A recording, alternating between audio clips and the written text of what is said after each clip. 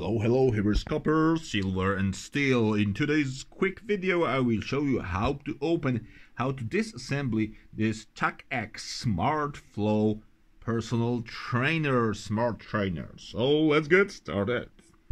Alright, so after you detach the main unit from the frame with this simple Allen key, you may have wondering how to open this.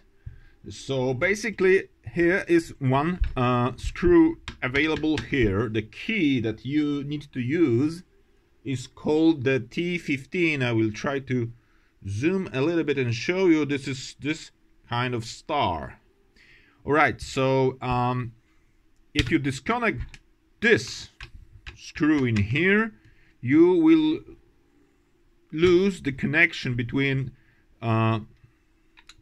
this wheel and the rest of the unit. But first of all, if you want to get into the electronics, here is the trick. You need a simple screwdriver.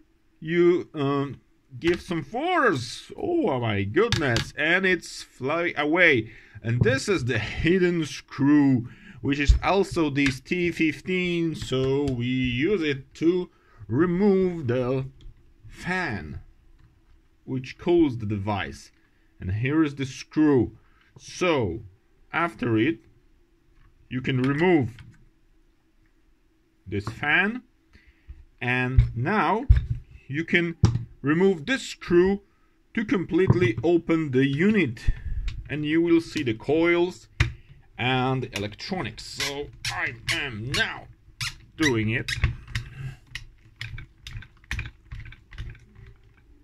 Okay, no cuts, everything live. This screw is a little bit longer than the first one, but the same size, and now we can see the coils. The coils with some metal elements. When the current goes through here, it generates some magnetic resistance. So, of course, here you get more screws to detach the main board. And look at this side. So 1, 2, 3, and 4. But I think it's pretty easy. You don't need any explanation. So the trick was to find this hidden place under this plastic piece of equipment. So thanks for watching. It was a quick video, and now we will use this broken device to create a wind turbine on my channel. So if you are interested, just check out the videos.